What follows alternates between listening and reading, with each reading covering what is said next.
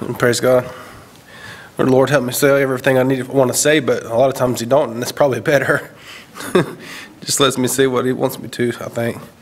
But I just opened my Bible earlier to Psalms 34. And after the song service, I was reading this. I will bless the Lord at all times. His praise shall continually be in my mouth. My soul shall make her boast in thee, Lord. The humble shall hear thereof and be glad. O magnify the Lord with me, and let us exalt His name together. And I was thinking right after Phil was talking, this next part, this verse 4, I sought the Lord and He heard me and delivered me from all my fears. I remember there was a time somewhere near a year ago, or maybe a little bit farther than that. I wasn't well, and I took that EMT class, so I knew how many what my pulse should be and what my blood pressure should be and how many breaths I should. It was all in my mind, but I think my blood pressure was bad. But my brother Danny said, I felt bad. He said, "You want me to pray for you?" And I'd almost got to a spot where I was just like, "No, just don't worry about it." You know, this never be there. We need to always know whatever it is. We need to be, Lord, help me. And just as I am, this verse 4, I sought the Lord, and this is what I did. He brought me to a point where I could pray. I sought the Lord, and He heard me and delivered me from all my fears. They looked unto Him and were lightened, and their faces were not ashamed. The burden that we carry, we just ask Him, Lord, help me. And He lightens us. He takes that off of us. It says, this poor man cried, and the Lord heard him and saved him out of his troubles. That's me. Were you all waiting for me to get up? I'm kidding. I appreciate this word this morning. It's always right on time. It's amazing. You know, I lay in bed and cry out to the Lord and come into the services, and there He is, you know, just speaking from heaven and giving us exactly what we need to hear. But, you know, I thought of, turn over to 1 John chapter 3 for just a second. I'm only going to read this one scripture and one verse, but Phil sort of alluded to it. You know, we are going to get there. God's promised. And but this one scripture here, it says, "Behold, what manner of love the Father has bestowed upon us, that we should be called the children of God." And, you know, I was thinking, you know, John, that's the one that wrote these epistles and also wrote the Gospel of John.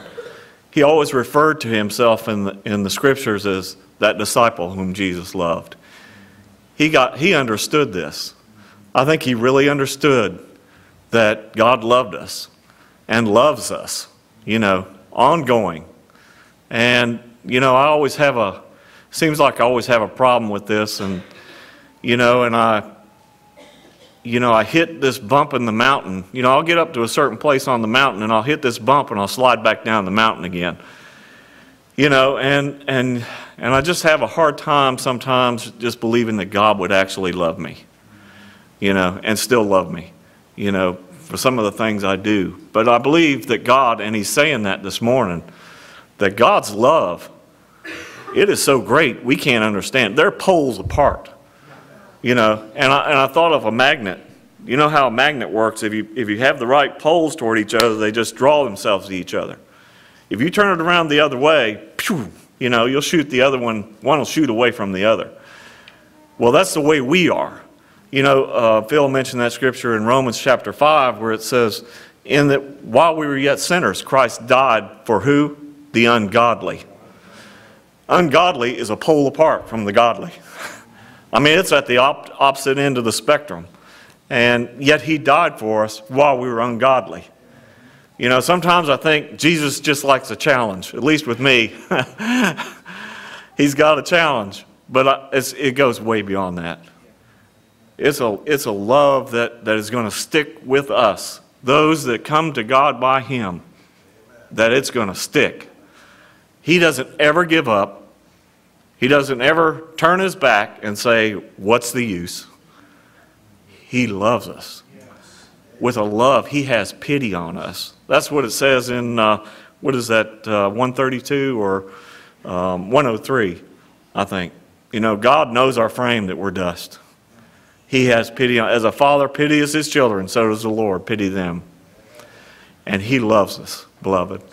And I just appreciate this morning so much. And God help me, and there may be one or two out there that have the same problem, to believe that God will love you despite your failures, despite your shortcomings, despite, I don't care how many times you hit that bump and slide down the mountain, God is always going to be there to catch you.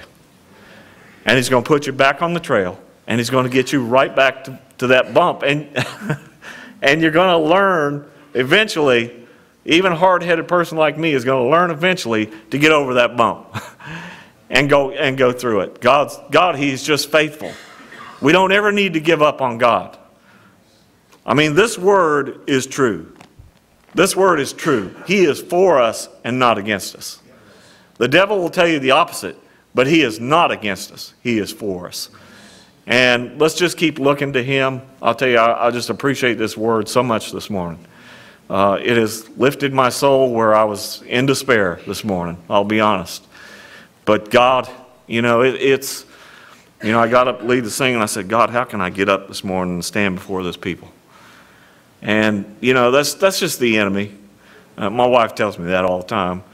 But you know, you get up and you turn your eyes where they need to be, to the hills where comes our help. And you begin to get your eyes on the Lord, and it's amazing how God comes and He'll just help you. And it's always been that way, and it will always be that way. We don't ever need to turn our back on God. There's no reason whatsoever. But I appreciate y'all. I love y'all. And, you know, just pray for me. I got needs. You don't, but I do. But anyway, God's good.